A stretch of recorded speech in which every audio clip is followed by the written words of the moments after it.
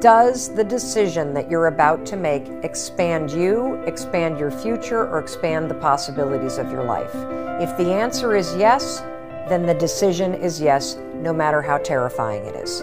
If you conversely look at the choice that you have to make and the decision will shrink you, then the answer is no. No matter how easy the decision is, no matter how safe the decision is, the answer is no. Now, that when you start to use this, does it open possibilities or does it keep things closed?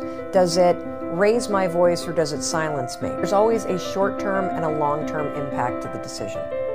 A decision that's based in your heart and your soul, sometimes it's terrifying, but make the decision anyway. Because the long-term impact of making a decision from your heart and soul, that is where the best life comes from. Because you're living for what's true for you.